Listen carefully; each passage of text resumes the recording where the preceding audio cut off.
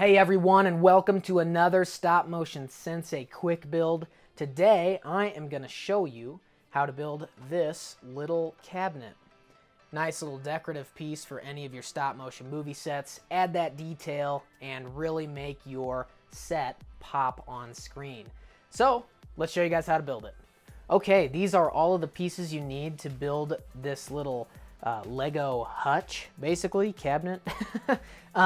Some of these pieces are not the most efficient way to build this thing, but I was running out of the pieces at the end of my build, so I am just showing you exactly how I built it. There's a million ways to build everything, and you should always try and make this build your own. So without further ado, and that being said, let's get started building this. Now, the first thing I want to do is I want to take 6 of these little 1x2s with the knobs on front, and I'm gonna toss on the little 1x2 plate with the knob in the middle. I'm gonna do that 6 times, just like in your Lego instruction books, times 6.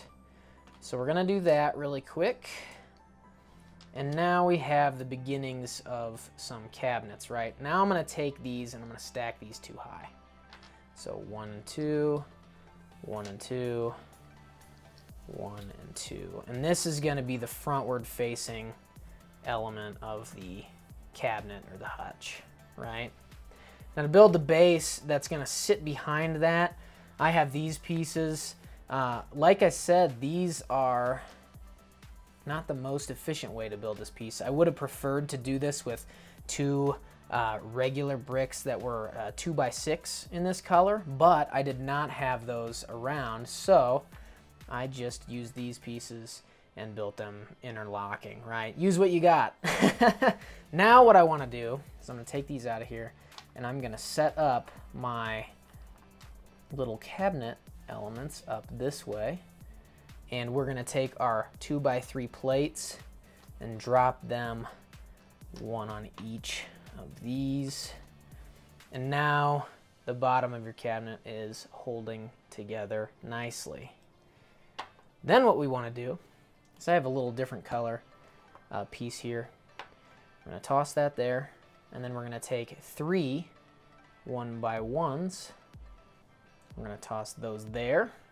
Then we're going to take 3 more 1x1s, and you guessed it, toss them on this side. Now, to complete the top of the cabinet, we're going to toss a little 1x6 plate on top of there. Archway, 1x6 archway, and then make it nice and flat on the top with a 1x6 flat plate. And then you can add your props in. So I had some money sitting on it, some bottles over here. And as you can see, the bottles fit nicely underneath there, so you can add even more detail to your stop motion movie set. And that is it for this build. So that's how you build this little hutch. Like I said, guys, this is not the most efficient way to build the base, but work with what you have always, and you can make something awesome.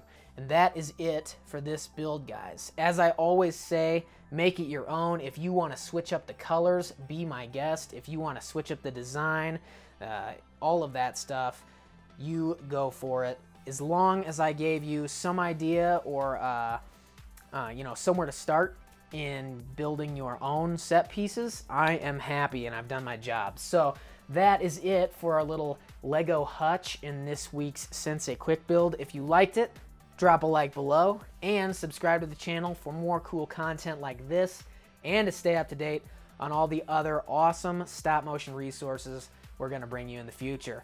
I will see you guys in the next Stop Motion Sensei Quick Build.